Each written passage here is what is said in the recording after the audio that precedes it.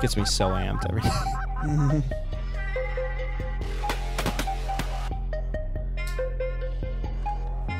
Is it a Lil Wayne song? Hello, everybody. Welcome to this week's Midwest Flyways podcast. I'm your host, Joey Vasello, and across the table from me, I have the other Joey, Joe Heintz. That's right. The other Joey Vasello. Yeah, the other. Followed by the other Joe Heintz. My brother. My brother. People mistake us for that, actually. That's insane. I've talked about it so many times, but the amount of people that have come up asking me to take a picture with Joe Heintz, Yeah, and I'm right. like, yeah, just tag me on Instagram. Yeah, right. Yeah, like, hey, thanks, but that's not me. I love getting that text from Joe. Another one? Yeah. That doesn't Awesome. happen in a little while. Yeah. God, but thank you for coming on the podcast again. Yeah, what is this, fourth, fifth? I was going to say it's the fourth Time, yeah, dude. annual guest, dude. Yeah, Hell yeah. you're not too far away, so it's No, fun. Gives me something to do on a Wednesday night instead of just sitting around. Right. Well, one of the things I wanted to ask you about, like, obviously you're a full-time guide. You have The Roost, which Yep. everyone should go subscribe to. By the way, theroosttv.com. I was going to say, do you want to plug anything right now? Yeah, dude, you know How what? can they find you? You can find me on Instagram, Grinder Heintz. You can find me on Snapchat, Mr. Heintz. That's MrHeintz. But I want to try this out for a second. You know what the Upside app is? I have heard of it, yeah. The Upside app. So if, like, you're hunting, you buy groceries, you go get gas, all that stuff. I've heard of this on the radio, and I never really was like, shut up. And then my buddy introduced me to it, and he's like, yeah, dude, all these gas stations and a lot of these, restaurants and grocery stores, they give you money back if you take a picture of your receipt. And my buddy showed me, and he had like $400 on it. I was like, no way. He's like, and that's money you wouldn't have. Right. You're going to buy gas and groceries, but now they're giving you money back, and all you got to do is take a picture of your receipt. I was like, shut up. So it always asked me, like, hey, invite friends and stuff. So you guys, I'm inviting you because you're my friends. If you're listening to this, help your boy out. My invite code is Joe, JOE 596399. JOE 596399. The Upside app. Dude, I'm telling you, it kicks ass. So go download that thing and just use it when you're getting gas and groceries. Take a picture of your receipt, and there you go. Sure. So that's my plug, Joey. Didn't see that coming, did you? I did not see I did not expect that to take 3.5 minutes, but That's right. Yeah. Well, you're welcome. no, I appreciate that. Yeah. So, like, you're running The Roost with Scott, Yep. TheRoostTV.com. and you're taking people guiding hunting. Yep. What are you doing the rest of the year? Are you still doing the trailer park maintenance guy stuff? So, but I mean, I cut it way back. I mean, I'm maybe doing 15 hours, maybe a week, if even that anymore, Just seeing a lot of crazy characters still? No, not really. Not yet this year. Are they It's pretty hot, so they're all hibernated inside. God. But no, I really don't got any crazy stories about that place. I've just been, planting lawn seed and watering grass, mowing grass, and Right. doing a lot of landscaping stuff and blah, blah, blah. I just picture you hammered, working there like a Jim Leahy. Nope. Not at all. I don't drink when I work. It's very serious. Yep. Mm. I mean, I can't get Trailer Park Boys out of my head. Yeah. I mean, I think I watched like 2 minutes of Trailer Park Boys. Everybody gives me that same response. That's actually unacceptable. And when I watched it, I was like, wow, this is fucking dumb. No, you lose brain cells. Yeah, right. I'm like, I can't watch this. That's why I watched it when I was 20. You're right. So 10 years ago. Right. Have you seen that show, I Think You Should Leave, No. on Netflix? Great. It's Great show. one of the stupidest shows ever, but it is so funny. It's so funny, dude. Dumb. It's like Trailer Park, but I could see people like, I'm like, wow, you watch Trailer Park Boys? That's dumb. And then you would watch that and be like, Joe likes this? That's fucking dumb. Is that where that meme comes from where he's like, you sure about that? Yeah, are you sure about that? Dude. Yeah. I've seen a couple of clips of that show, and it is hilarious. I watched the one where he's like selling a dog door, and he's like, yeah, you don't let any critters in because I was in I was in my living room. Yeah. You don't want this guy to come in. It's like this weird demon. Yeah, weird demon thing. Yeah. Or he got done with the interview, and he's like, hey, I think that door's a push. And he's like, no, it's a pull. I was here yesterday, but he was already like too dedicated. So he like broke the door opening it, and like wood's just popping off. It was fucking good. It's a pretty funny show. Stupid show, but I liked it. I thought it was funny. Oh, Keep bumping this mic, dude. it's okay. Okay. It's totally okay. Sounds But so you're just really enjoying your off season, going to a bunch of country music concerts and hanging out and shit. Yep. Other than working 15 hours a week. Do my annual 2 Mexico trips, and yeah, I just had Windstock last weekend. That was pretty fun. 3-day bender. Oof. I love going to your Snapchat when you're at a thing like that and you're just yelling, "Hey, turkey!" Yo, constantly. Turkey, dude. Yeah. Yeah, turkey gets a lot of attention in places like that too, dude. Almost like more than me. It's like, God dang. I met a guy not too long ago. Where the heck was I? I was someplace out, and he's like, Joe. He came running out to me. He's like, what are you doing here? I'm like, oh, nothing. He's like, you got Turkman with you? I'm like, no. And he's like, damn, I wanted to take a picture with him. I was like, just him, huh? Okay. Okay, cool, yeah. Awesome. But, yeah, he people like the old Turkster. How can you not like Turkey? I know, He's dude. just this silent little teddy bear. Right. Big-ass teddy bear. Yeah. And you get him drinking. He's not that silent even when he's not drinking. Right. But he's a party animal, that's for sure. Yeah, he is. He's a fucking party animal. Dude, I had a picture. I have a whole like cardboard box because all these pictures are from my office. So like I went on this app and printed all these pictures for like $4 a piece. Okay. So like all my favorite hunting memories and shit. Yeah. And that one of at that 4th of July party you had at Turkey's farm. Yep. That was a fun day. Yeah, that was a lot of fun. That was ridiculously fun. Guns and beer, dude. Guns and beer. Yeah. They say that you shouldn't mix them, but it's kind of fun when you do. It's pretty fun when you mix them. Right, exactly. I can't say I've ever done it. Right, yeah, me neither. I mean, we're professionals under the supervision of professionals. You're a professional, right. I'm a professional, so I could chaperone you, you chaperone me, type of thing. Right. So, but we've never done it. But I've never done it. We always thought about trying. Yeah, we really did think about trying. Drink beer and shoot trap. I mean, what's wrong with that? It's pretty fun. And honestly, it was pretty safe. Yeah. It was super safe. Yeah. It wasn't like, okay, everybody shoot at once. Yeah, no, right, it was exactly. like, okay, you two guys go stand 6 feet apart from each other. Yeah. Not COVID stuff, but just like, yeah, that's right. No one's going to shoot each other. Right, exactly. And yeah, I mean, everybody there wasn't dumb either. Right. Everybody's grew up around guns, and common sense was common. Right. There. And I even killed a pigeon ban. That's right. Yeah. Right. Annie Oakley'd for a pigeon ban. Yep, that's right. Yeah, that was fun. I seen that thing fly over. I was like, God dang, dude. And I was like, I can't remember. I think I was getting clay pigeons. I'm like, hey, there's a pigeon up there. And it's got to be a racer just going by like that because there's no silos. 10 minutes later, I bent down to grab a beer out of the cooler. And I was like, you guys, the firing line, which you were in. I was like, you guys, that pigeon's right above you. And all the guns just went up. La, la, la, la, la, la, la. I ran over to it like, oh, my God, it is banded. God, that was nuts. Legend Outfitter party, and we kill a banded pigeon.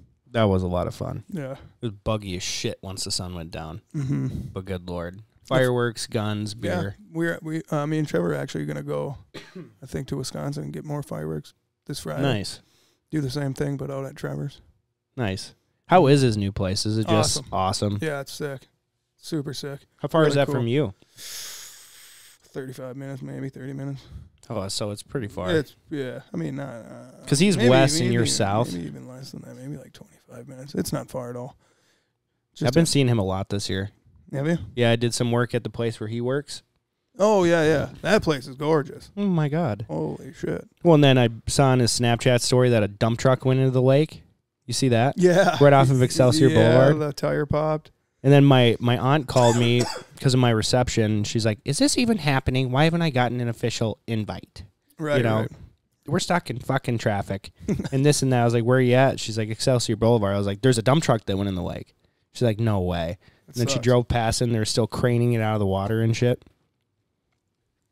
Yeah. Oh, yeah. Yeah, I remember that thing sinking in there. That guy got out, too. Yeah. Yeah, luckily. Luckily there wasn't a car coming the opposite way either.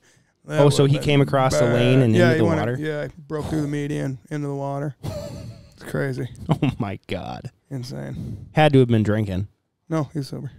How do you do that? The tire popped.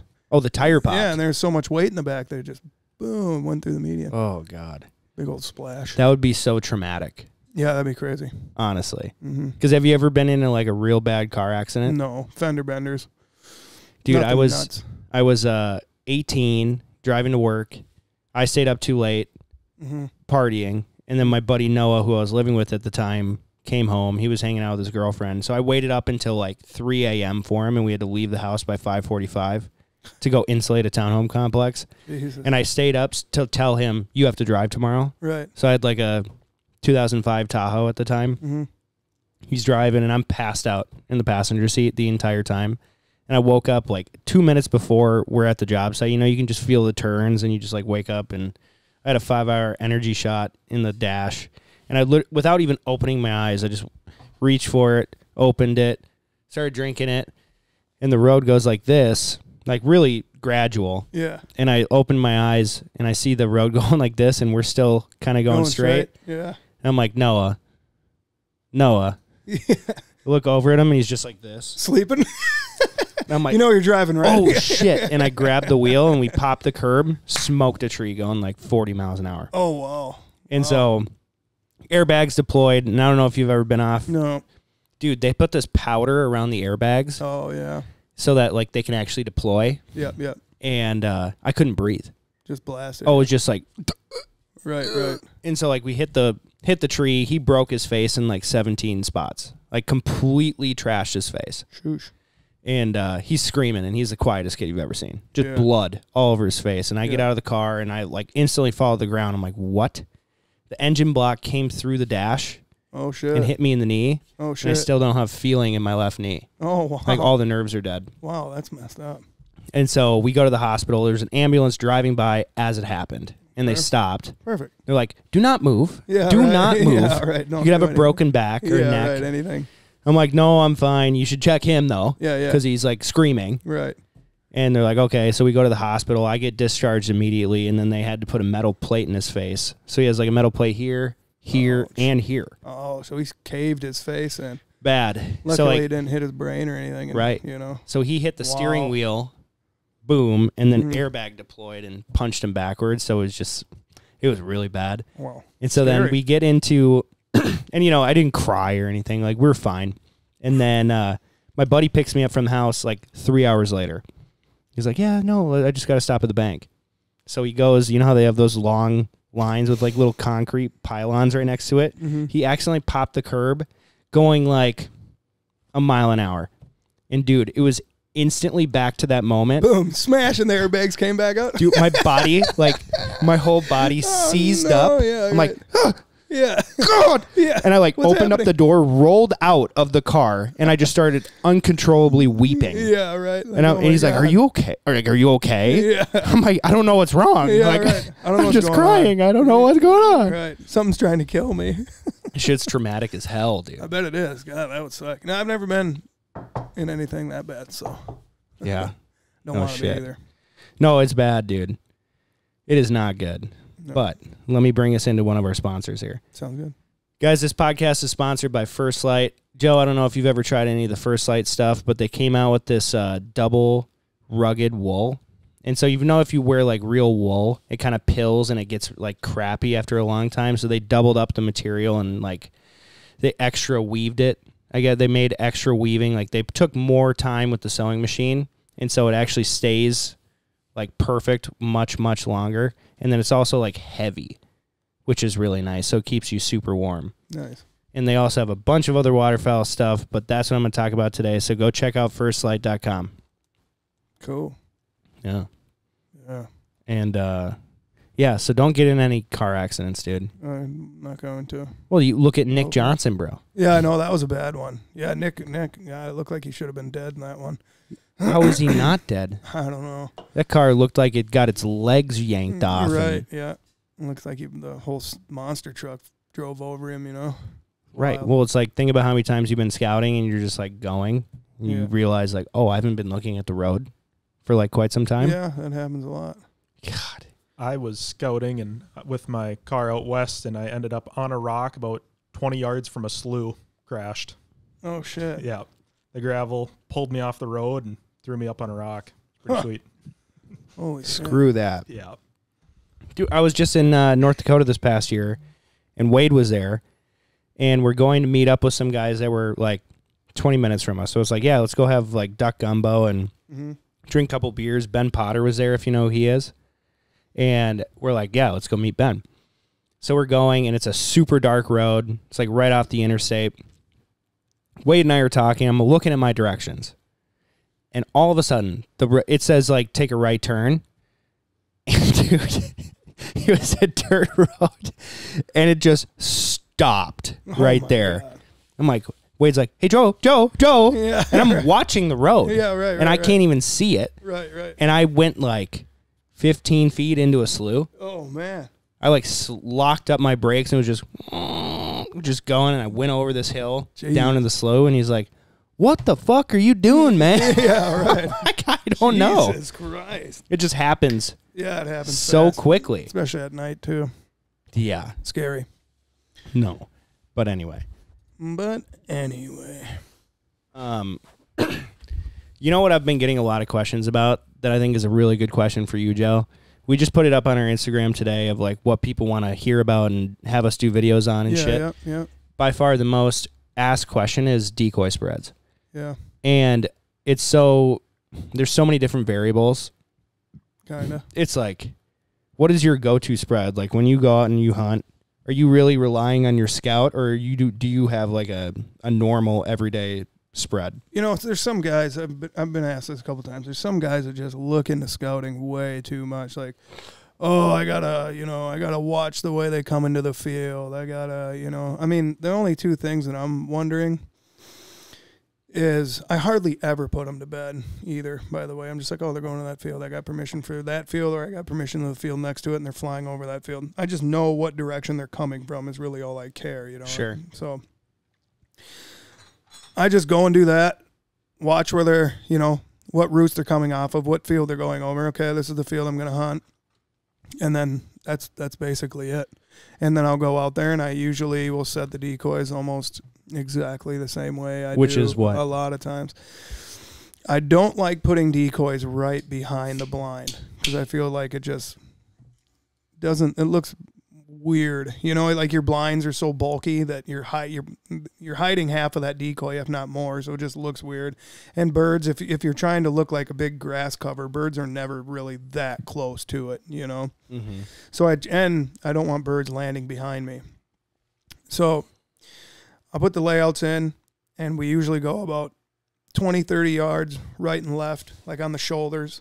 Make it thick, about 10, 15 yards in front of you, and then have a kill hole on your right foot and on your left foot, and then just scatter family groups. And I use family groups all year long. It's not just a September thing, you know what I mean? Yeah. Because geese aren't just congested into one ball come November. They're all over the field. There's 40 of them here, there's 10 of them here, there's 2 of them over here. I mean, yeah, in September they're more in their family groups, but I mean, really not really. I use family groups throughout the whole year, from September to December. So pot them up, run them out 10, 15 yards in front of you, have a kill on your right foot or your left foot, and then just family group it out. Like the front and the right and left side are pretty dense, and then just run them out and just make little, 6-pack, 2-pack, 4-pack, another 6-pack, 8-pack, deep. Mm-hmm. And I just had a video. You don't want to run them horizontal in front of you. You want to run them vertical. Because if you start putting them horizontal, now you got walls up, and they're going to come in and land with a lot of those. But if you give them like little vertical chutes, a lot of times they're going to come right in there. And don't get me wrong, sometimes those birds will just jump and come to the mast. But I notice when you start putting up walls of vertical decoys, they land back there with them, In the wall, you're saying? They'll land on the other side of the wall, which can be far away from you if it's on the other side of your kill hole, Sure. So, I mean, our kill holes are usually here to the pool table, here to the couch, right? So what? Oh, you make them pretty yards, big? 10, 15. Yeah. But I don't want them landing. Like, you start putting big groups of vertical decoys from here to your wall that's 25 yards away. Now they're landing out there even further, Yeah. So I just try to stay away from that. So do you feel like they like flying past birds to get to the kill hole then? Yeah, they'll fly past birds. They land with decoys, Mm-hmm. But I just feel like when you start putting out vertical walls in front of you, it gives them more of a reason to land further back out, like maybe flying over that many. Now, snow geese, completely different story. Right. But Canada geese, what, my main thing is, is I just like running vertical lines out in front of me all the way, like right and left shoulder. Yeah, it's going to be so dense that you're going to have that wall, but you want to be on the back end of that. So when they're landing, they're looking at the kill hole. If you start putting decoys behind you, now you're in the kill hole and they have more reason to look at you and you're blind. Sure. So we try to get away from that too. I want all their views out front. So they're looking at 100, 200 decoys before they're looking at the top of the spread, like, oh, there's a bunch of layout blinds there. Yeah. So how far apart are you making those lanes? Like in between vertical legs of deeks coming out? You know, good question. That's really the only thing that varies. Depends on the size of the field and whatever else. Migrators, we have them pretty far apart. Like our right foot wing to our left foot wing could be 40 yards. But you're trying to funnel them into the front. Yeah. In front of you. So, I mean, there's some time, I'd say 15, 20 yards apart. Yeah. Boom. Group here. Here's your mass. Well, you can't see the table, but you know what I'm saying? So you're not really doing letters or anything like that. You're just, you look at it and you're like, that's good. Yeah. Yeah. I mean, I've been doing it for so long. Right. But the problem is when you've been doing it for so long, it's so subconscious. Right. And it's hard to explain it. It's hard to write it out, but I've written it out plenty of times on the roosttv.com. Yeah. I got a lot of it on there. What does it cost to subscribe to that again? $3.99. $3.99? Yeah. So, I mean, if this TV worked and you gave me a little iPad, I could. Yeah, we should. I want to get a fourth camera out here so that we can put stuff on the TV. Yeah, that'd be cool. So if we have a Zoom guest, you have like a camera here so that we switch our that'd be badass. around. Yeah, I didn't even think about, you could mirror somebody on there. Yeah, I didn't really feel like putting up our logo on the TV today. And yeah, whatever. You can't even see it in those two cameras. Right. Fuck it. But like all these young guys are just so like I feel like there's no trial and error. Mm-hmm. You know, like I've done everything 100 times and fucked it up 100 times, obviously. But like, what do you do with your decoy spread? What do you do with your decoy spread? I honestly don't even think about it. I mean, a lot of people dense them up in just a perfect U shape. I've seen that. Or they scatter them way too far apart where it's like, dude, all your two-pats and singles are going to land 80 yards over there, 80 yards over there. I mean, there's an art to it, and it only comes with trial and error. You just got to keep doing it, and then you just figure it out. Right. It's hard for me to explain without drawing it out. Mm-hmm. So, what would you say is like a good number of full bodies or silhouettes for guys just getting into it? That varies, dude. I mean, when I was in high school and even middle school, I mean, I was cruising around with 36 full bodies and killing them. Right. And then, I remember that one time we had 6 dozen decoys out, and I thought we had a monster spread.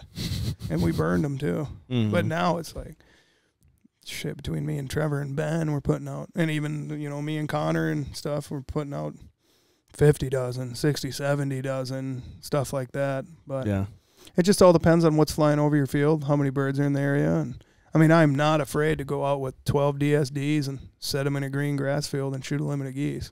Right. You can do that, too. I was going to ask you, with silhouettes becoming so popular between big owls and dive bombs, and it's just like so much easier to have like a large spread. I feel like this year is going to be a huge year for a minimal spread. Like 30 DSDs or 3 dozen whatever full bodies, as long as they're placed properly. Yeah. I think it's going to murder birds this year. Well, especially in high pressure areas like, let's just say Fergus. If you go, everyone's on a hilltop and they're throwing out 1,000 to 2,000 decoys. Yeah. If you go out there in a depression with 4 dozen, I think you'll murder. Yeah, good. It's just different. Again, that's trial error shit. Mm-hmm. Neither of us have the right answer, Joey. You ain't got the answers. I didn't do this. Yeah, I didn't do this. But yeah, no, I agree. There's times where I've gone out there like, dude, let's just throw out these 2 dozen, 3 dozen, and we burn down 20, 30 of them. And then there's times it's like, I think we need to put out 40 dozen. We need to put out 30 dozen. Trevor, bring your trailer. We'll put out our 40 dozen. And then the next day I'll be like, I'll just bring my trailer. You don't got to bring yours, which is, 16 dozen. So every day is different. You just, again, the longer you do it, the more you see it. Right.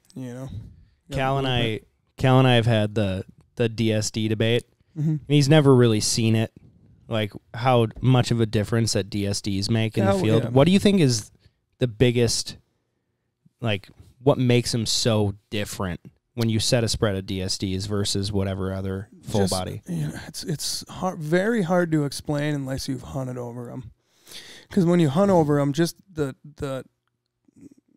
comfort in their dedication, if you will, and when they give it up, and they're so comfortable to land amongst them very close, and then you see it all the time where people are, or you see it all the time where geese, they'll land and then they do the something isn't right, and then next thing you know, you're waiting for more to land, and they're starting to walk way out. 40, 50 yards from you, and then all the other groups are landing with it. With DSDs, I noticed they land very comfortably, and after they land, they either start feeding under a minute or they lay down like right away. I mean, they do that with other decoys. So every situation is different, but I feel like they do it more often with DSDs, and it's just another tool in the arsenal where you can pull out that last stop or last resort. Yeah. There's a lot of guys running, it's a migrator day, we need to run 30 dozen Bigfoots. Dude, I would not be afraid to run my 3 dozen DSDs on a migrator day and have the same results. Yeah. Unless I had like 10 guys. Then, more guys, bigger spread, in my opinion. Smaller spread, if it's just me and you, throw out 3 dozen and we'd break down some migrators. Yeah. So... That's crazy, dude. I think always so many different aspects. It's just you're always juggling shit, day-to-day thing when you're doing it all the time and often. Right. This is gonna work. This isn't gonna work, and that's why you're hunting them. You're chasing them, trying to figure them out. Yeah, I remember that mallard hunt where we took out I don't know, like 2 dozen DSDs, because I don't even think you had the 3 dozen at that point. I had to. I think maybe we just put out the 2 dozen. We didn't put out a whole lot in a grass field. Yep. And we should have killed our limited mallards that day. But just watching what those mallards did, was dumb. They act like they're real birds. Right. It's insane. I guess that's what I'm saying is when geese decoy to them, they act like they're decoy like they're real birds on the ground. Do you think it's the coloration, the body size, the positioning, all of the above? Everything, yeah. Because they are very anatomically correct. I mean, if you walked into a grocery store and there's a bunch of silhouettes of humans, you'd be like, what the fuck? But then if you walked in and there was well-dressed, very well-done wax human beings, it'd take you a little bit before you figured it out, I bet. Right. Speaking of that, have you seen those? It's my theory, and I'm sticking to it. Have you seen those ridiculously realistic sex dolls? Of course not. Of course not. It'll just like come up on like Snapchat and be like, this guy says he's never going to date a real woman ever again. He spent $50,000 on this sex doll. Yeah. And it's just like, ugh, it is so creepy, dude. Yeah, it is creepy. And they really don't even look human either. I don't think so either. Yeah. But, you spent $50,000? $50,000. It like walks, talks, the whole shebang. It's like an actual robot. I mean, there's... never mind. I ain't even gonna go there. I mean, for $50,000, probably don't got to get a sex doll. But no. Well, whatever. No. So this podcast, Joe, is also sponsored by Onyx Hunt. I don't know if you use Onyx Hunt. I do, yeah. I do every day. Holy shit. Yeah, kicks ass. Great. Remember when you had to use the plat maps back in the day? I got good at them, though, but I'm glad those are long gone. Damn. Dome. You hit that on that thing. Dude, I hated using the plat maps. Yes. And when you're like on the road and you're like, I think this is the farm. I don't know. Right. That's not my farm. Get out of here. Yeah, get out of here. But every once in a while, I was young enough, they'd be like, well, I mean, there's a couple ducks in my slough back there if you want to hunt those. Yeah. Cool. Cool, Mark. Thank you. Thanks, Orville. Right. Thank you. No, but I've been using, I don't know if you noticed, they have that new crop detail. So like say you're going to travel somewhere, you can see what areas have corn that year. Yeah. Unbelievably game changing. Yeah, make people even more lazy. Right. Well, what do you look for when you're going to hunt? You're looking for water. Yeah. And then you're looking for corn. So if you can do that, you're like, oh, okay, let's go to Wabae. Right. What areas around Wabae have a lot of corn? Or wheat fields or whatever. I think it just is going to save you so much money on scouting. It might, yeah. So you're not just aimlessly driving. But yeah, we actually have a discount code for Onyx. It's MWF20. Awesome. So go and use that. Get yourself an elite membership so you can get all 50 states and get yourself 20% off. Yeah, if you're anything hunting, big game, anything. That is the app to go with. It's the app. Onyx. Yeah, for sure. The app, dude. Yeah. Save yourself so much time and effort. That's right. But yeah, I with the whole decoy spread thing, I've literally never really thought about it. When I was younger, I really tried to imitate what I saw in the field the night before. But what do you feel about, let's say there's 200 geese going into a field. Are you putting out 200 decoys? No. Are you putting out 30? Are you putting out 100? No. If I'm looking at 200 geese out in the field, I'm putting out 10 dozen. 10 dozen? Yeah, 10, 15-ish, dozen-ish.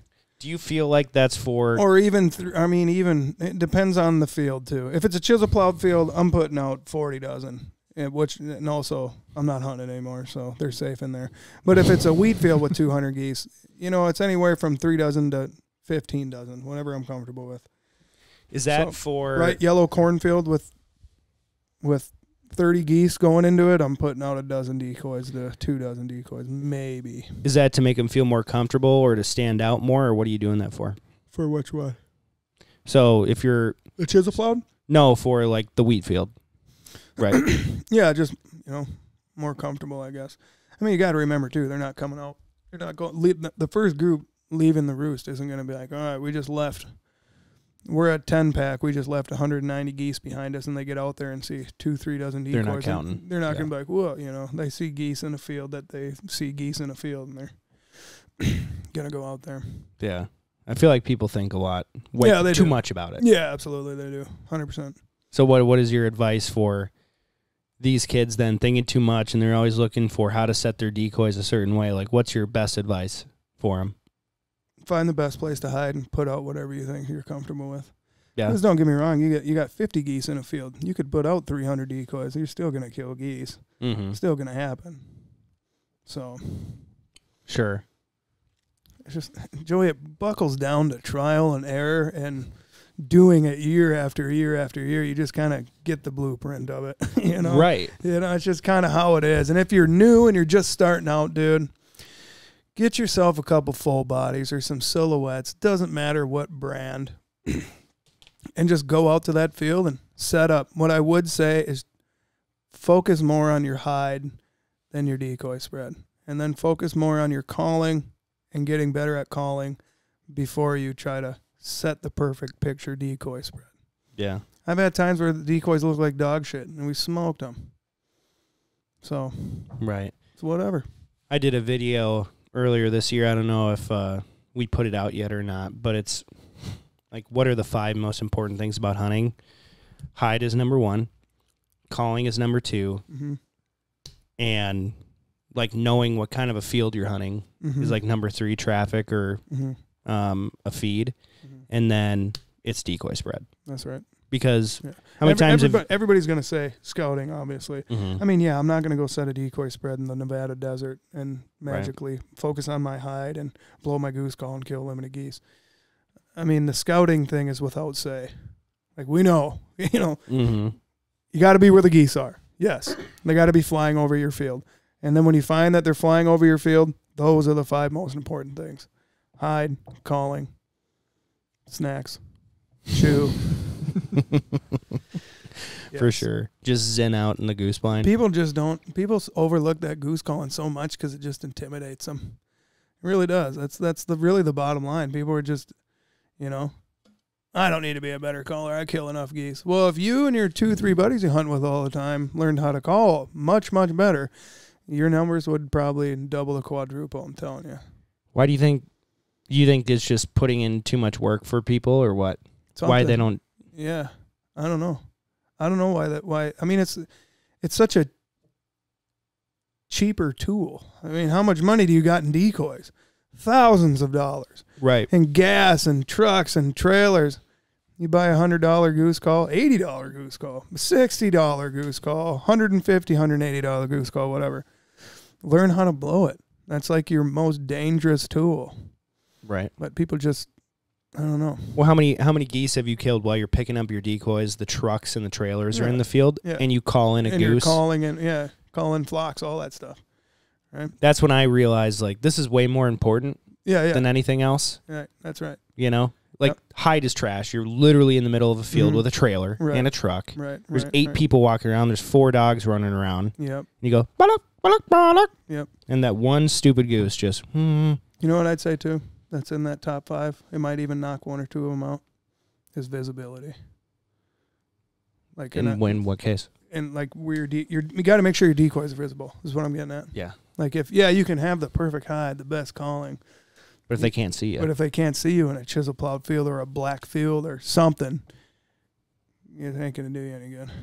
But you don't want to hunt in a chisel plowed field, right? Nope, I don't. Because you can't drive in it.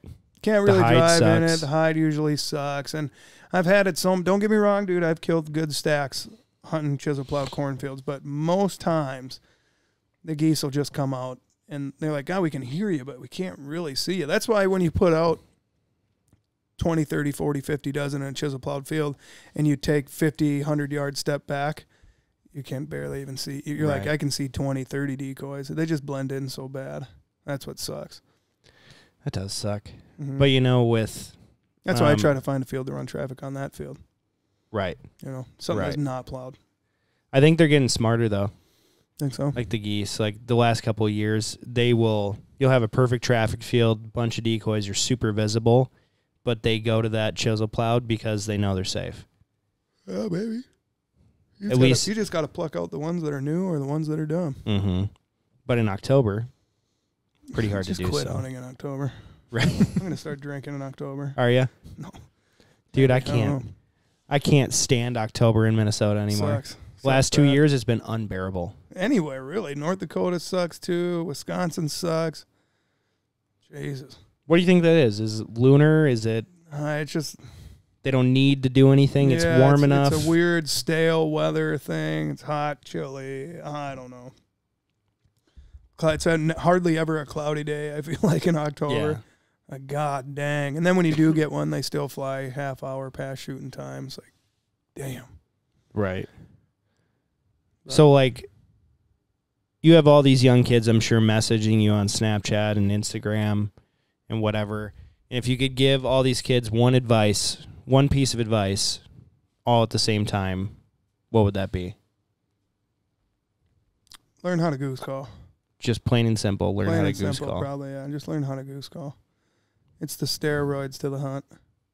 Yeah. So. I agree. Yeah. I mean, that's why don't be afraid to knock on farmers' doors either, because a lot of times they're not as mean as you think they're going to be. You're not going to get a shotgun shoved in your mouth and ridiculed. Somebody's not going to go on, like, your hometown Facebook page and be like, this fucking dweeb thought he could come up and hunt my geese. Like, that's not going to happen. They're usually very polite about it, and they'll tell you no, or they'll tell you yeah. I can't tell you how many times where I'm like, fat chance, but I'm still going in the door. Right. And I'm almost bending my steering wheel forward because I'm screaming so loud because he gave me permission, you know? It's like, God damn, no way. Where do you think that comes from, like that angst of asking? Is it rejection or is it... It's just the same thing of talking to a girl at a bar, basically. Same thing. I mean, how many times... Well, not you because you're a sly dog. But how many times have you, seen a pretty girl at the bar and you're like, I should go say hi to her?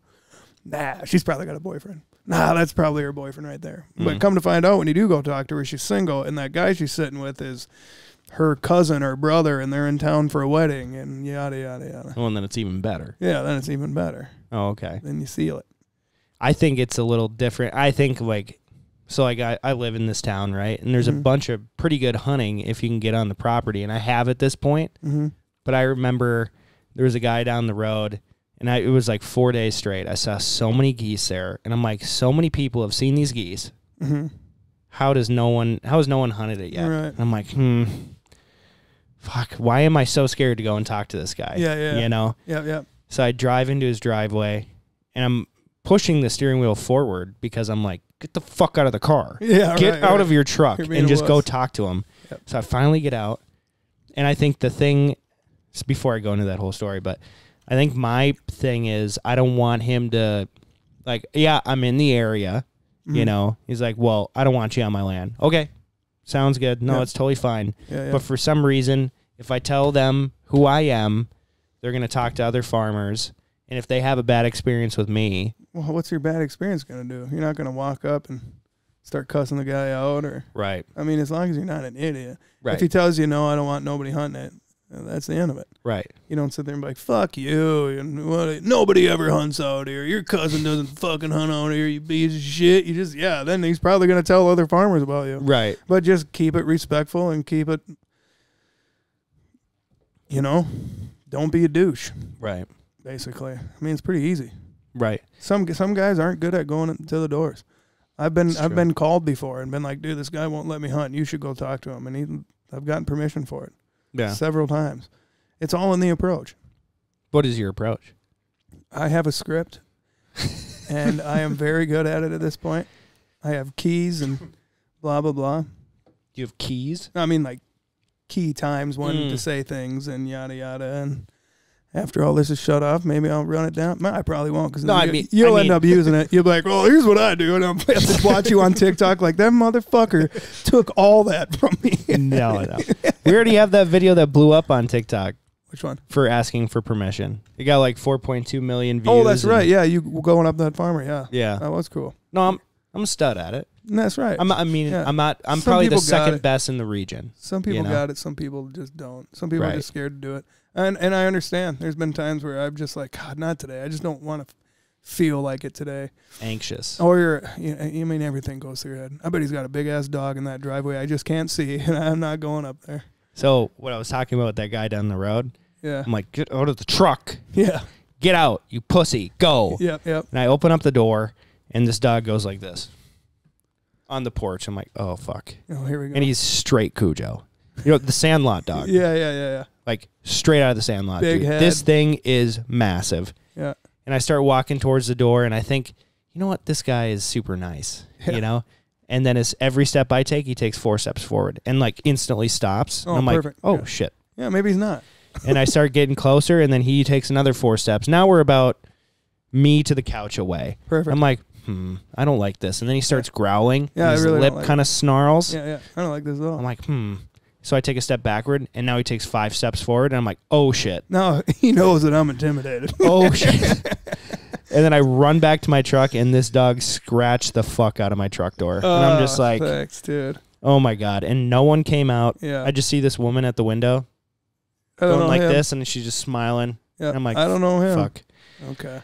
Like, okay, I guess I won't ask for permission when the dog's out there. I got kicked out by a turkey one time. Turkey attacked you? Yeah, a guy had a bunch of ducks and geese going behind his house. And this is a farm right outside my hometown that I've never hunted before. And I was like, I'm going to go ask him. Drove into this guy's yard in his, driveway. And I look up, and here comes this turkey around his house.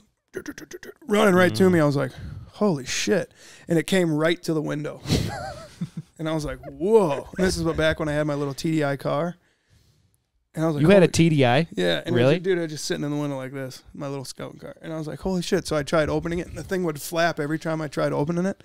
I was like, this motherfucker's not going to let me out. And it's not a dog, so it's not barking, making a bunch of noise. It's just standing here, staring me down, and it's not letting me get out of the car. Nobody's coming out of the house. And it looked like a wild turkey. I was like, damn, dude. Oh, my God. I'm out of here. So I left, and I never went back. Never asked. Just never scared of the nothing, turkey. Just bounced. It's like, because if I get out and that turkey jumps on me, I'm killing this dude's turkey. And that would be the time he comes out. Like, what can I do? What the fuck? And the turkey's laying on his back kicking. Like, hey, you care if I go on those ducks and geese in the back? Oh, my God. No, that was the strangest one. Dude, I had a person's cat. As I'm asking for permission, he's like, oh, don't worry about him. He's cool. And I'm like talking to this guy for like 35 minutes, and you can tell he hasn't talked to another human being in like 10 years. Yeah. I'm like, okay, you're either going to give me permission or not. Well, the back 40 there, there's a couple of spots where, and I'm like, okay, Marv, come on. I got it from my grandpa back in 86. And let me tell you about my family lineage from Germany. Right, yeah. But he's talking to me, and this cat keeps messing with my shoelaces, and it's not declawed or anything. I mean, this is the most feral looking cat, mange and all. Yeah. And I hate cats, dude. I know you love them, but I can't stand them. Whatever. Super allergic. as well. Then I wouldn't like him either. Right. And so this cat is like messing with my shoelaces. He's like, oh, don't worry about Al. He's fine. And I'm like, okay.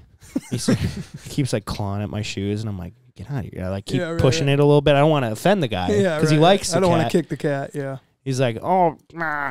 And I'm like, good Lord. And I can't focus on anything this guy's saying now. Right. And this cat goes, meow, and jumps up my whole body and is just hanging on my damn chest with his claws. And I'm like, grab its back, and it's like in my skin. And I pull this thing off, and I'm like, ah! Yeah. Throw it off my chest. He's like, oh, looks like you're bleeding a little bit. Through my shirt. I'm wearing like a yellowish, whitish shirt and just ruined the shirt. Yeah, right. Bleeding all down my chest. I'm like, what the fuck, man? Well, can I hunt or not? I'm going to go to the vet or the emergency room here. This sucks. He gave me a 1-day hunting pass. Nice. I'm like, thank you. God. Thanks for that. I might need a shot. That shit. But no, now, like I was our designated group, like getting permission guy, and I love doing it now. Yeah. It's like, find some sort of commonality with them. Yeah. I love to do this. I'm not going to tear up your shit. Please allow me to. I've been told no, sat and talked to him for a very long time, and been told yes. I've been told no, sat and talked to him for a very long time and respected it, and still sat there and talked with him, knowing I wasn't going to ask him again, like, hey, since I talked to you this long. No, I'm actually talking to you because I want to talk to you now. And then just left, like, all right, cool, see you later. Like I said, it's all in the approach. Don't be a dick. It's true. I helped a guy clean a deer one time. He told me no immediately. And I was like, well, you want help? You're doing it by yourself. He's like, well, I'm not going to give you permission. I was like, no, I gathered that by you saying no. Dude, by you saying no. Yeah, right. Now it's just me being a good person, dude. No, I just figured I'd help you out. Well, you got a knife in your truck. Yep. Okay, well, you hold his legs like this. And I'm like, okay. Yeah, right. What kind of guy goes deer hunting and doesn't bring a knife? Right. Well, he was cutting it up himself, and he's like, you cut that side, and I'll cut this side. I was like, okay. Oh, so we're double butchering up it. Yeah. Oh, I gotcha. I thought, I don't know what I thought. I thought you like some guy killed a deer, was walking to get it, and you're like, hey. Guy just shot it out his back patio. Yeah. Walking to his backyard to go get it. Oh shit, somebody's here. Hey, care if I goose hunt? Dude, when you go to North and South Dakota, obviously they hate us. Yeah. Because they ain't us. That's right. But at the same time, it's just because of where we're from. Best goose hunters in the world are Minnesota, dude. Fucking at me. I didn't say it. Straight up. I didn't say it. Everybody says it. Thank you. Minnesota boys are. Know how to kill some birds. That's right. Know how to kill a couple. That's right. Don't get me wrong, there's some good ones out there, but in my opinion, I think I'd have to juggle it with Illinois. Maybe not anymore because a little rusty. Yeah. They don't get as many anymore. They don't get as many anymore, but Minnesota. Tell you what, they've been getting good at killing specks. Yeah. Yeah. Dude, they've been hammering specks. Yeah. Which, cool, but I'm good. Yeah, right. I'd rather shoot Canadas. Because what's the spec limit here? 3? Sure, I don't know. You killed a shitload that one day. In Minnesota? Oh, yeah, that's right. Yeah, something like that. I don't know. Or is it just considered dark geese? Yeah, it's just considered dark geese and Because it's just so uncommon to shoot specs here. Right. So. You know what we haven't talked about on the podcast is our early season hunt. Oh, yeah. In Nodak. Yeah, North Dakota, yeah. That was a decent one. That wasn't bad at all, was it? Holy shit. I can't. The funniest part about that whole hunt is like an hour and a half later, we're all just like, that was insane. Yeah. Like we were kind of in shock. Yeah. It didn't hit us until after we got back to the motel. Yeah. Like, whoa, what did we just do? That was crazy. Yeah, I still sit there and think about that and just smile at all that was such a good time. Holy shit. I remember waking up that morning and looking at myself in the mirror when I was brushing my teeth. And I just was like, I felt it. I don't know. It was weird. I'm like, oh, this might be a good day. And as soon as I walked outside them doors and I felt how cool it was, I was like, oh, yeah, this is going to be a good day. It was really cold that day. It was, yeah. And it was like one of the first like harder cold feels to it. And then I looked at the weather. It's supposed to be raining a little bit, and the wind wasn't very violent. It was like 8 to 10. I was like, oh, God, we're going to get them. Right. Oh, shit. Easy there. And we got them. No, boy, did we get them. We almost limited out in early season for 6 guys. Yeah. 15 birds a person. So we shot 84 birds, 83, 84 birds. Jesus. And our limit was 90. Yep. In North Dakota? Yep. Yeah, in early season North Dakota. I would have broke my record. I tied my 80. I killed 82 one time, and then another time the next day, or the next week, I'm sorry, I killed 84, and I tied the 84. And you remember when everybody was going back to the truck, and I'm looking at that fucking dark cloud that's that just storm cell. Pissing, yeah, just pissing rain. And I go, Joey, if I get halfway to the truck and that cloud passes that pine tree, I'm going back because it's clear after that. And when we started walking back, I looked and I'm like, dude, it's over it. And it's starting to clear up. So I went back, and right when I got back, I would grab my gun, didn't even see that there was geese in the area. I was just running back, and I heard like, look, look, look, look, look, look. I was like, oh shit, they're landing. So I just jumped in, slammed a shell in, slammed another one in, and I looked up, and there's like two, like very close. And I pulled up. Or no, I only had one shell in. Shot the one goose, aimed at the other one. I could have killed it, but it got away. Click, click. Yeah, I didn't put 3 shells in. I only put the one in. We would have hit 85, and I would have broke my record. Damn. Did you guys get any bands that day? Yeah, we got 3. Right after you, and then you guys look out, and you guys are sprinting back. Right. I'm like, come on. And then, dude, after that, it was like, there's a group, there's a group, there's a group, there's a group from the north. Here's a group coming pretty hard to the east. And that was that 30 pack that was like pretty low that must have got off something not too far away. And those swung in, and we fucking burned that group. And then, yeah, we grabbed 3 leg bands. And then you remember, it was me, you, Hunter Dillon, and Robertson. Matt Robertson. And we killed the 3 bands, and I'm like, all right, you know what? Like, Matt doesn't have bands, Joey doesn't have bands, Hunter's got 8 or 9, you know. And I'm like, screw it, you guys can just take the 3. Did I not? I said that. No, you said it twice. Yeah, I said it twice. I'm like, you guys just take the 3. And then I thought, you know what? Dick. And then I thought, you know what? I'm fucking out here too. I invited these motherfuckers. I'm like, dude, and this might be the only chance I get a band maybe. I'm like, how come they deserve it more than I do? So I was like, screw it. So then I went in the drawing, and I won one. You won one. And then I thought for sure I was going to lose it. Yeah. And then Matt Robertson didn't get one. But luckily, what my point is I'm glad I did do that, because that was the only band that I got all year. That was the only band you got all year? That was the only leg band I got all year. No shit. Yeah, so I'm happy I did it. I was happy. I was like, you know what? Fuck it. I've seen so many come and go. I've lost drawings that I know that I killed them, and, you know, dumb stuff like that. I've given them to people like, you know what? No, I don't want to argue, or I might not have. You take it, you take it. And not been in drawings that I probably should have or could have been. I just decided not to. Right. So I was like, screw it. I'm going to be a little greedy too. I'm out here too, you know? So that day had one of the sickest pile pictures I've ever seen. Yeah. Whose idea was that? Mine. Bro, we have been over this, okay? Me and Joey argued pretty good about whose idea that was. Dude, it was like 15 minutes laying on the bed like, no, you didn't. Yeah, right. Yes, I did, Joey. I said we should go put them on them fucking bins up there. But here's what I will say right now. Is Joey, we get out into the field, and then Joey goes, and I didn't know what he was talking about. So I will admit, I had it in my brain. I didn't verbally say it, but in my brain, I was like, we should take a picture on that big bin and line them up across the bin. And Joey said, yeah, we should take a cool picture somewhere. Like, we should line them up on the spiral case.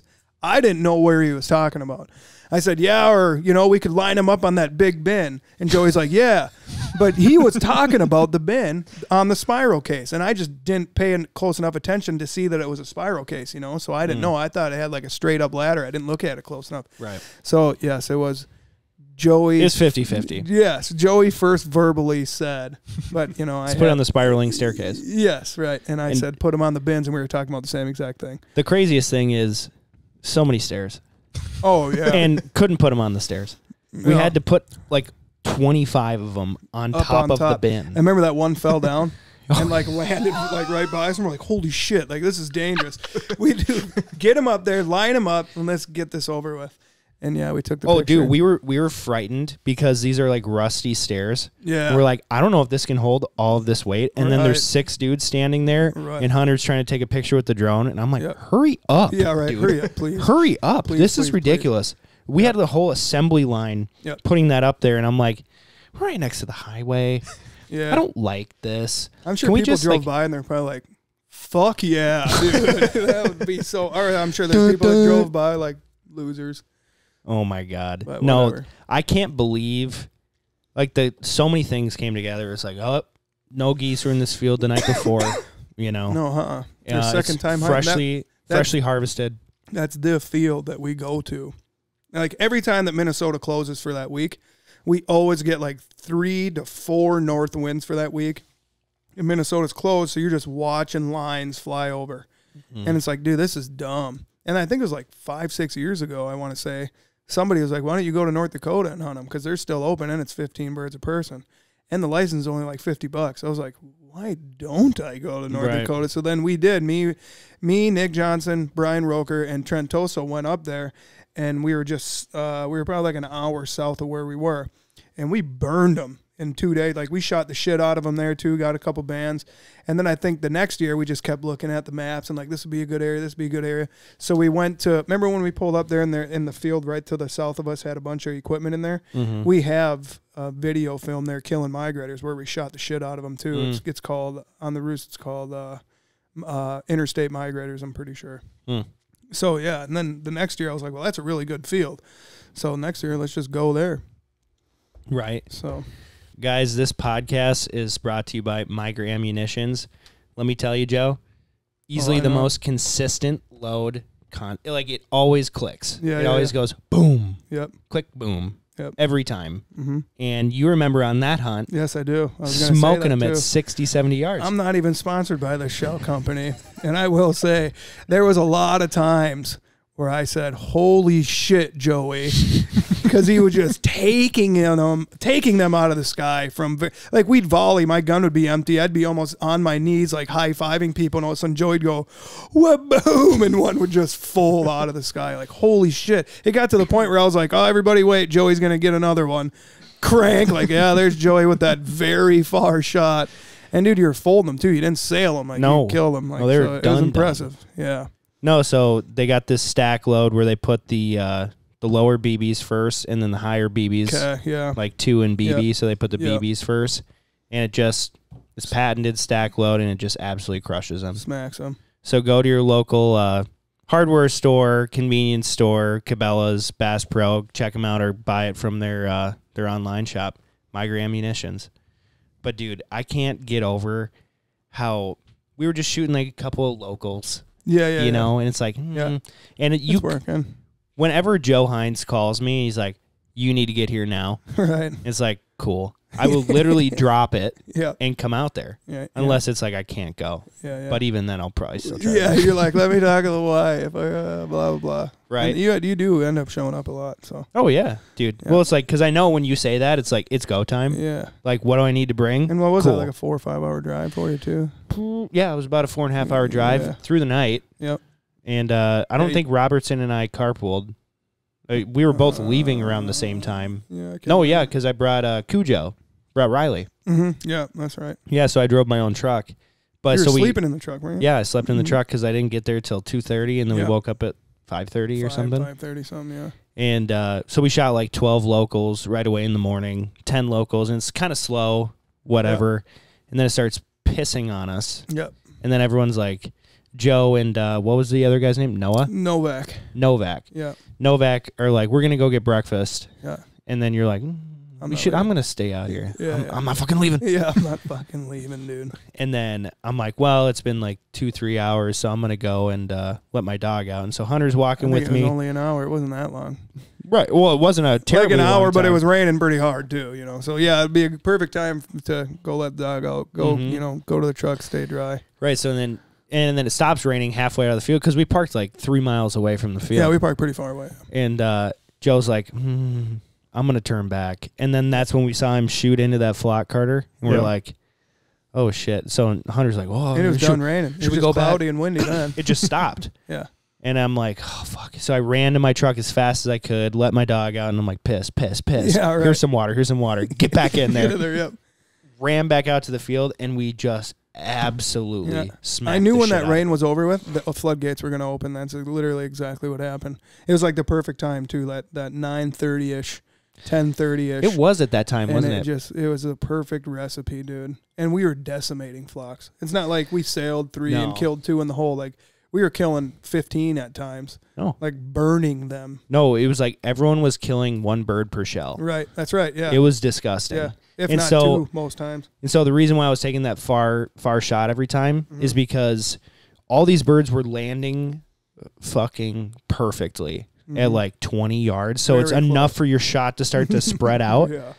And I'd like pull up and I'd shoot in my lane, the 10 and 2 lane. I go 1, 2, and then I'm just watching all these other geese fall, and I'm not wanting to double tap a goose, so I'm just like watching. Yep. And then I see one, I'm like, oh, that one. Clack. So it's like, and I think we were all doing a lot of that too. You know, everybody was shooting their lanes, and the shooting was phenomenal. well, that's why we were shooting 11 plus birds every flock. That's right. It was disgusting. Yeah, it was. God dang, I'll never forget. Well, I love when you're hunting with people that know where to shoot, because like the far left guy was shooting on the far left, his guy was shooting everyone's shooting in their lanes, and then it's like 1, 2, watching all the other birds die. There you go. Another one, 3. Yep, another one. Yeah. God, that day was just unbelievable. Well, the flock that we shot 3 bands out of, that was disgusting. I swear to God, there was 4 of us. Yeah. And I swear to God, we shot 15 to 16 geese out of that. Gross. There was a lot of birds down. There was a lot of birds. They balled up right as they were landing too. Yeah. And they're this high off the ground, all leaving that direction at the same. We were just like, yuck. The perfect left to right shot. Yeah, I was like, holy shit. Yeah. It was gross. Yeah. It was so gross. And you really didn't have to call that hard at them either. Once they saw you and they heard you, they were committed. And dude, our hide was sick because it was like this little dip, Carter. But you go out there and it's like, dude, probably from here to the wall, and it dipped down like 3 feet right 3 there. feet. So we put the blinds in there and you couldn't see us at all. It wasn't even fucking fair to them. I loved it. Were they all migrators? So the first 12 locals. Yeah. After that, straight migrators. Straight north wind riders, dude. Were the bands out of the same location? Yeah, they were out of Churchill, Manitoba. Yeah. So I did the math that day. I think it was like 2,300 miles. Didn't me and you get the one that's one apart from each other, so we could be band brothers. Yeah, we're band brothers. Titties. Yeah, I remember thinking to myself, I'm like, if I don't draw this fucking goose, I'm going to kill Joe. I'm going to kill you. I'm looking at your lanyard as you're like, no, fuck that. I haven't shot a band in North Dakota in like 6 years, so I'm going to do this. And I'm just like, and this is a memorable hunt, and I like memorable bands. That's what like stuff like that. Listen here, man, you got 64 of them on your lanyard right now. Look at how many goose bands I have. 1. Now I have 1. Yeah, I was gonna say, I don't even think you had one at that time. No, I didn't have a goose band on my lanyard, but losing all those bands 10 years ago now, unreal. Such a gut punch. Yeah, it sucks. But yeah, I mean, is what it is, dude. Do you think we can? You think we can replicate that again next year? Dude, I don't know. You got to be out there at the right time. Right. And I mean, I've been doing that for this is 4 years, 5 years, or something like that now.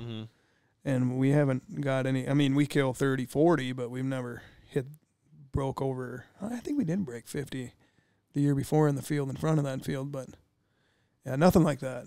But we always had. I think that time we had like 12 guys, not 6. It's too many. Yeah. What do you think is too many in the field for like layouts? It just depends on the field and the hide and stuff. Well, what's your favorite? Like if you could hunt every single time, mash birds. Like what's the perfect amount of birds, people, whatever? 5 probably.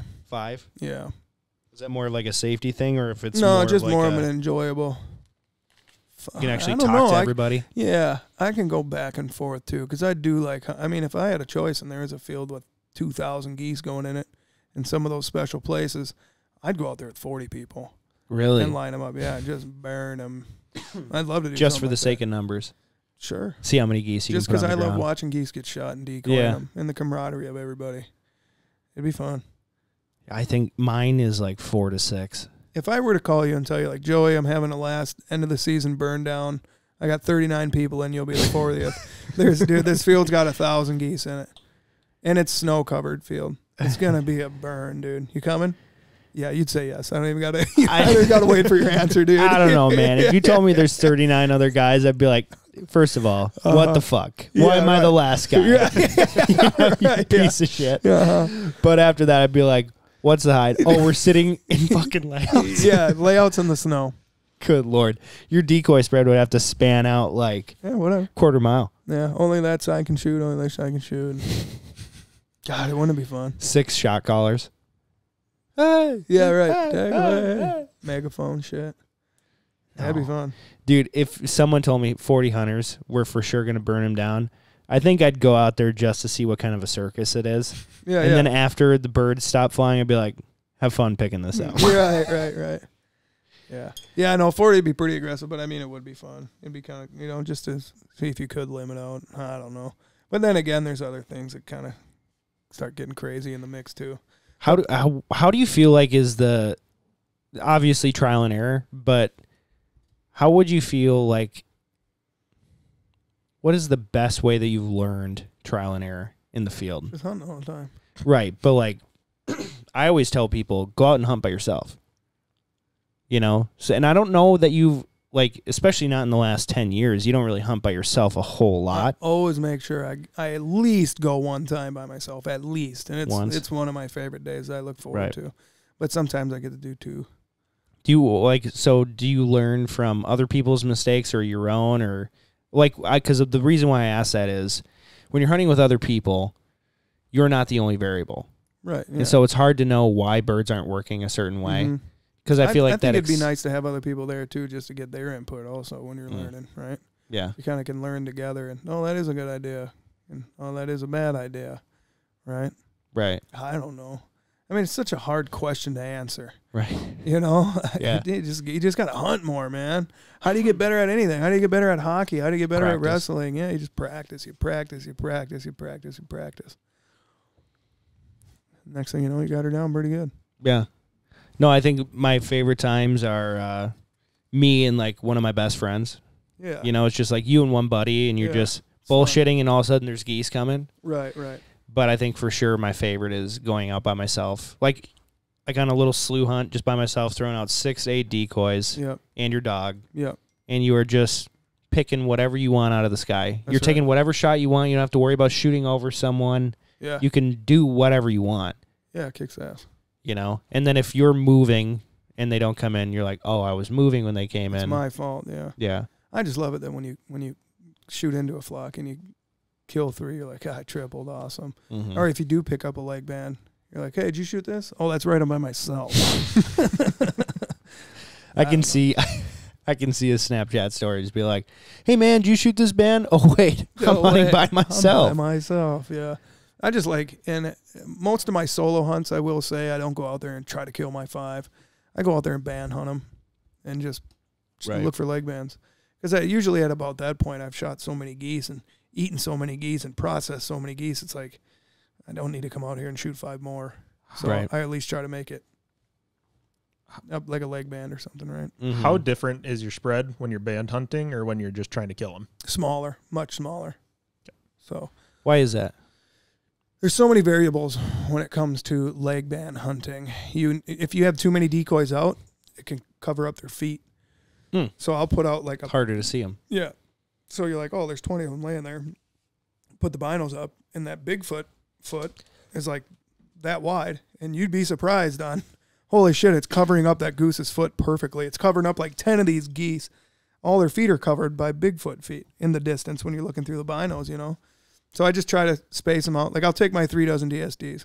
And even when I did band hunt in the past, I mean, again, trial and error, I put out too many decoys one time. I couldn't see half them because there's too many bodies in the way and shit, you know? Yeah. So I always try to stay on like a little hill, like a down-sloping hill. Or, like a little rise of a hill. Or if you can look down, but you don't want it too steep where you can't see them when they land. Mm-hmm. And then going up, it's always nice too.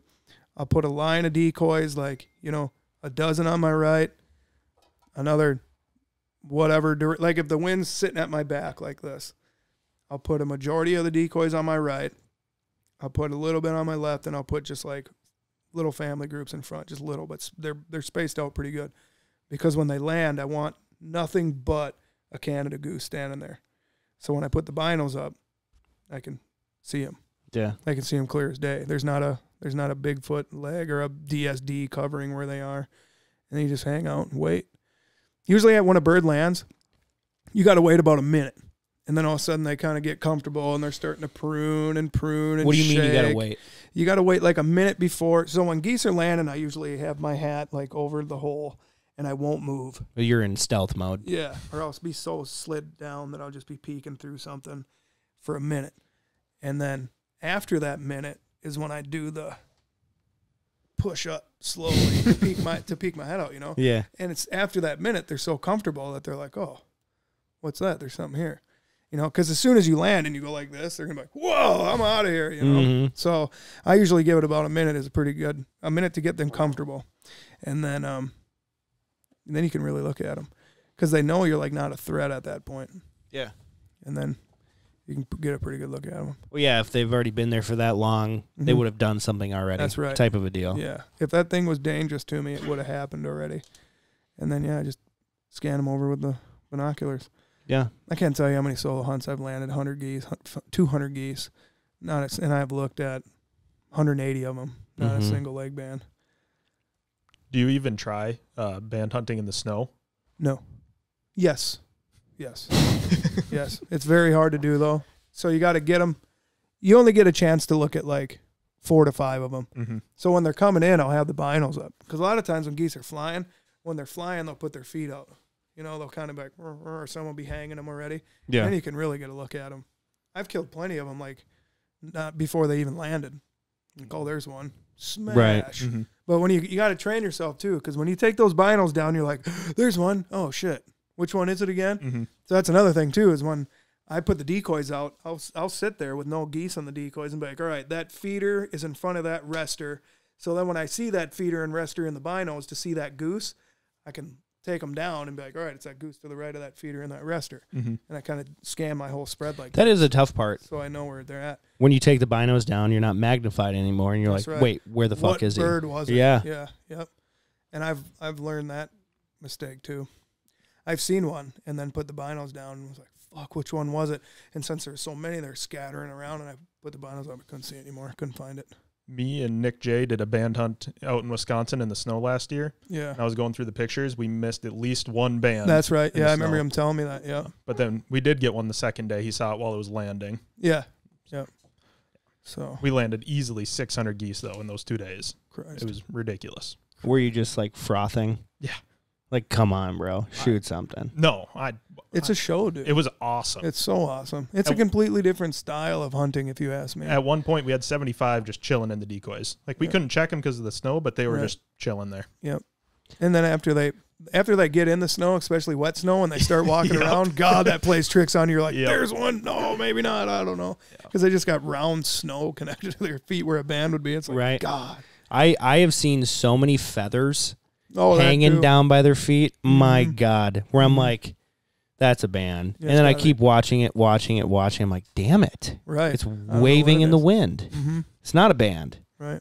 Or they have like I've seen a lot of tan lines without Mm-hmm. the band Without on them, leg but I bands on. thought that the tan line was their band. Yeah, got you that way too. I had one time. I was like, God, is that a band ingrown into its leg? Like maybe they put it too small of a band on it Really? when I was a kid. And I kept watching it, but I think it was just. And then I thought it was a tarsal band, but Fishing line? Yeah, it was just fishing line wrapped around. I think it was infected and swollen. I've seen that a lot Mhm. over the years. Yeah, we've killed 3 or 4 of them over the Yeah. years. Not very, very many, but I've picked a couple up with legs are all messed up. My buddy Sam Swisher actually, I had a goose fly right over me, and I was having problems with my gun. I aimed at it, and I could have killed it easily, but my gun wasn't going off. That goose went into the spread, and Sam shot it. And he's like, leg band. I'm like, no, because it was like his other leg was hanging down really bad. Mhm. And I still have a picture of it on my Facebook back from like 2012 or 10 or whatever. But his one leg is like huge. His foot's huge from infection and swollen. Then on the other leg, the leg band. That's crazy. Yeah. Like, holy shit. Do you know Patrick Rader, who works for Dean down in Rochester? I don't think so. I think you'd recognize him. If I But seen him, yeah. he has a bobber on his lanyard, Really? and he shot a goose with a hook and a bobber. Oh, Patrick, around- tall guy that Yeah. cooks? Yeah. Yeah. But he has a bobber and a treble hook on his Yeah, lanyard. because he got a goose with one on there. Mhm. That's pretty sweet. It's pretty cool. That is cool.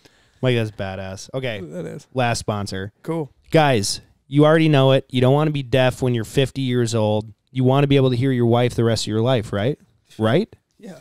Wear sound gear in your damn ears so you can protect your hearing. Trust me, my dad at 66 drives me bonkers from construction, hunting, and just yelling at his kids. That dude is deaf as hell. So go onto their website. Either get Instant Fits. We have a discount code MWF125. It's changed. MF125. Thank you. Thank you. But what we use is the Phantoms. It's custom molded to your ear.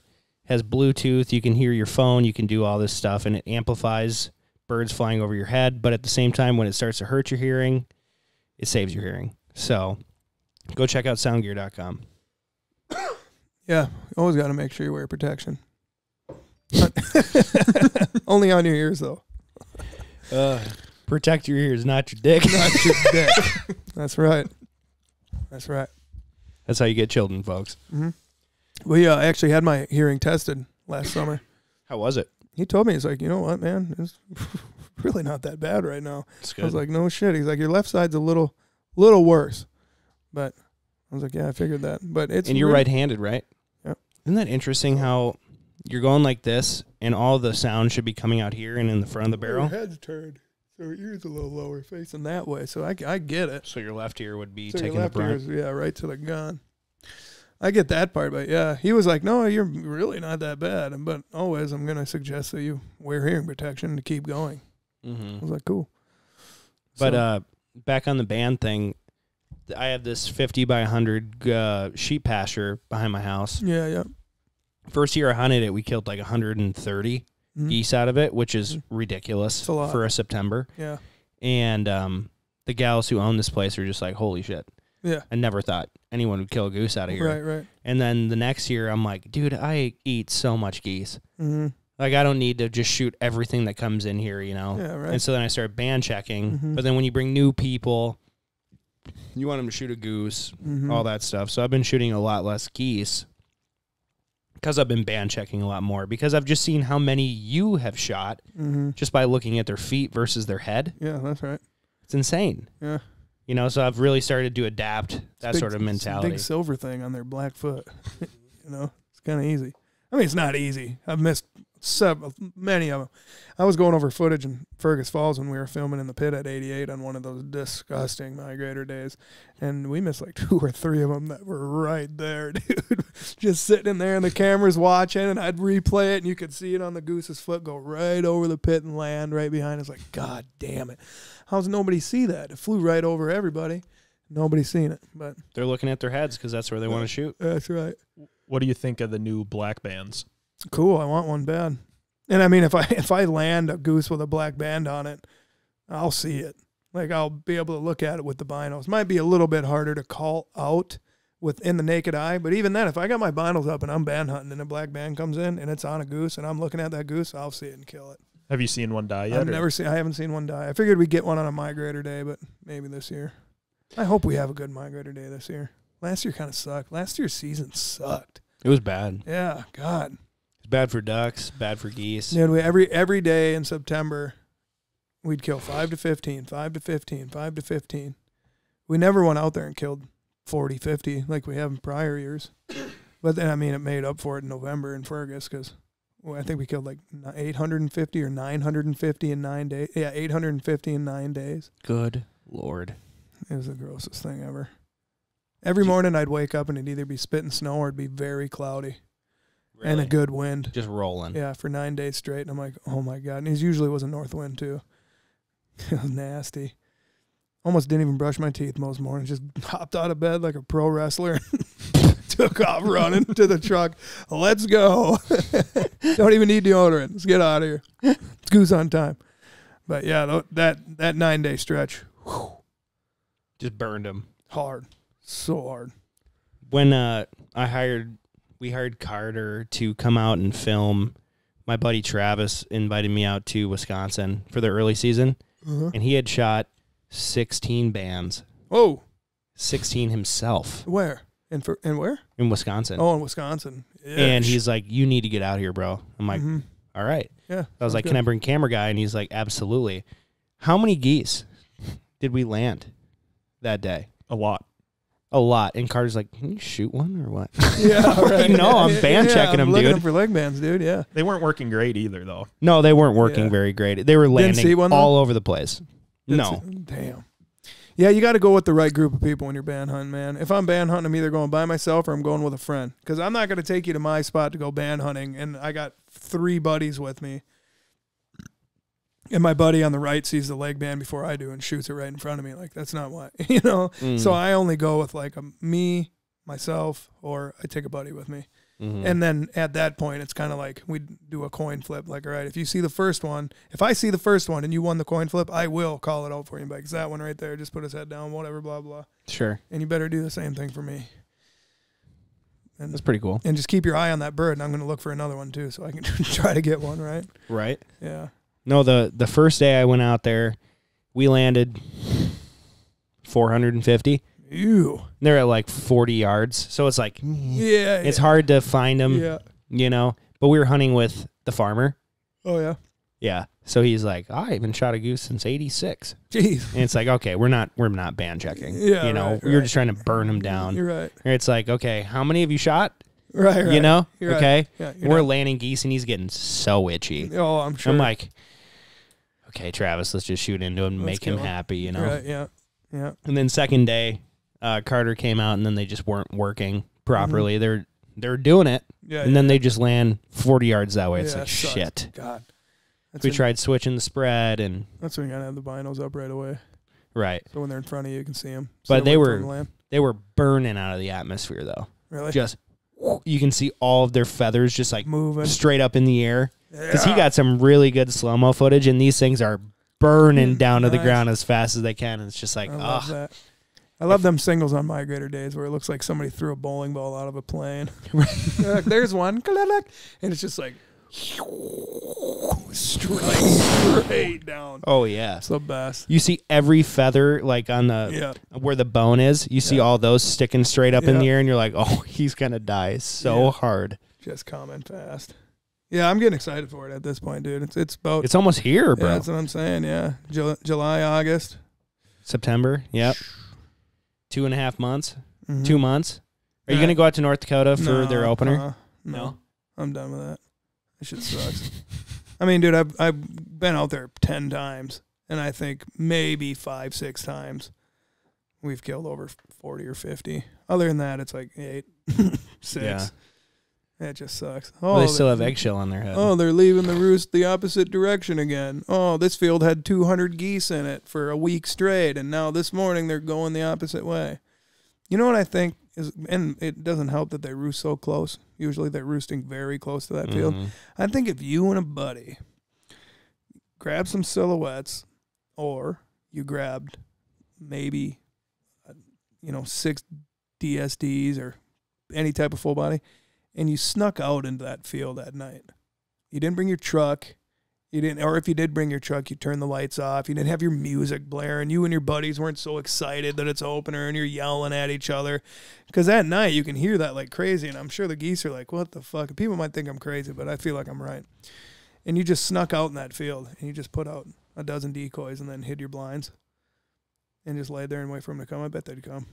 You think so? Mm-hmm. But another thing is, too, is I think maybe after you shot that first group, then they might quit. Maybe. But if they didn't hear you all morning long having a fucking party out there, maybe more groups would be more apt to come out there. Because I've just had it so many times where you got AC/DC rocking and people are, going too close to the roost, shining the roost and shit. It's like, what the fuck are we doing out here? Yeah. I think the part that pisses me off about that August season in North Dakota is, like you said, they'll just go the opposite direction for zero reason. It's impossible to pattern those birds. But then also it's so hot that if you find them at night, they're not going to be there in the morning. Right. They're going to be there again at night. And then when you hunt in the morning, you're like, ah, shit, they're going to be here at night. You go out there again at night, they don't show up. We've had our best hunts in the afternoon. At one time, in that August season? Yeah, Nick, and another guy went out there and just smoked them in an afternoon. There's only like 50 of them out there, too, but it was right next to a tiny-ass little North Dakota town we were staying in. So we're just like, oh, let's go out there. Fuck, I think we killed 35. Damn. Yeah, it was fun. But, Yeah, I can't wait for it, dude. Can't come quick enough, to be honest, at this point. No, I'm sick for it, you know? Yeah, dude, yeah, for sure. I'm pretty sick for it. It hurts, honestly. And it's like, my wife is like, well, I don't know if you should go and do that right now because hunting season is going to start in 2.5 months. And I'm like, oh, shit. Yeah, right. Hunting season is going to start in 2.5 months. Maybe I should collect my brownie points now. Yeah. But I have the most amazing wife in the world, and she understands. She's like, if you need to just go to Nebraska for 3 days out of nowhere, just go. Yeah, that's right. Can I come? It's like, yeah, you can come. Yeah, you can go. You got to stay in the truck, though. Yeah, right. I don't want to hear a word. Don't touch anything either. Don't touch anything. Get your fucking feet off my dash, by the way. Yeah. What are you going to tell your significant other or your wife someday when she's like, well, what? You've been gone for 2 weeks. Like, what's your line going to be? Get out of my house. Get out of your house. Yeah, don't tell me what to do. I mean, it's a little different when it's your job, you know? Mm-hmm. So, yeah. I mean, would you rather that I put on a collared shirt and sat at a desk and hated it, or does it piss you off that I'm out here having fun? Really good at my job. Yeah. You know what really irks them? Is when they see you smiling and having fun in your Snapchats. And they just got to start a fight and come home. I can't tell you how many of my hunting buddies I've gone with, and there's a group of us, and there's always that one like, we must have been showing that we were having too much fun because he's outside pacing back and forth in front of the hotel window like, all right. And then he's got an attitude the whole time. I'm going to leave early tomorrow. It's like, God, dude, holy shit. Yeah, whatever, though. Well, that's why I told my wife long time ago. Yeah. I'm like, hey, I'm going to do it. Yeah. You can either come with me or not come with me. Or not, yeah. I'm going to do it. You can't keep me from being me. Yeah, and this is me. And a lot of guys let their significant other not be themselves. Right. You know? I strip everything away from them. It's sad, man. Yeah, there's a lot of great women out there, dude, and there's a lot of guys that are very lucky to have that girl that lets them do them type of things, right? Right. But then there's, just like anything, some guys are at fault too. But for sure.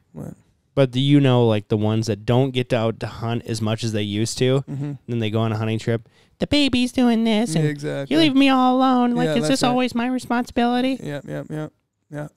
It's like, man, you just got to put your foot down. Hey. That's long gone by now. By that time, you can put your foot down, but she's gonna lift it right back up, and chuck you across the room. Yeah, that was like my biggest fear, man. Is like, if I'm gonna marry a woman and she's not approval, like she doesn't have, like I don't have her approval to like be supportive, dude. Like, good Lord. Yeah, I mean, is that too much to ask for? Being my significant other is to support me and let me enjoy my hobbies. I mean, don't strip my happiness away from me when I'm out being happy with my friends and shit, like, goddamn. This is when you should be hyping me up the most, Mm-hmm. You only have 3-4 months out of the year to do it if you travel. Right. That's so right. It's like, you got me the rest of the year, other than making money. I'm here for you. Thank God my wife understands that. Yeah, I've always been lucky, too. All my girlfriends that I've had during the hunting seasons, they get it. The one I got now is pretty good, too. Either that or they just leave. Yeah. Right. And then we don't mention them. Yeah, right. Remember that one girl 8 years ago? No. No, yeah. No, I thought you were like looking at me like a specific time it happened to me. I was like, no, I don't remember that. No. But, well, cool. Well, you already plugged your Upside app. Yep. So that's Upside, good stuff. Dude. Download Upside. That app kicks ass. And then I'm going to make Carter put my code right here, too, for the Upside app. Thanks, Carter. There you go. Yep. Appreciate it. Well, dude, thanks so much for coming on and swapping stories and shit and teaching people how to be a better goose hunter. Yeah, dude. It's always a pleasure coming and hanging out with you. Yeah, dude. We always have such a good time, Joey. We do. We're going to be, we're probably going to have to start a YouTube channel of us doing dumb shit. Yeah, absolutely. What was that thing in Oklahoma you talked about? It's like cow pie marathon. Oh, yeah. Like cow shit throwing competitions and shit. Yeah, dude. Could you imagine a video of Joe and I throwing cow shit at each other? Shit in the works, dude. There you go. Yeah, I didn't hear about it, so that's pretty cool. Not yet. Not yet. Hey, Joey, leave your wife and child. Yeah, right. We're gonna be big. We gotta give each other sepsis by throwing cow shit at each other's Yeah, face. that's right. Yeah. Yeah, dude. Well, guys, we're going to have a huge giveaway here at 1,000 reviews on Apple Podcasts and Spotify, so be sure to leave us a review. Go follow Joe on all of his social media channels. Thank you so much for watching. And the Upside app. And the Upside app. Unreal. All right, we'll catch you guys in the next one. See ya.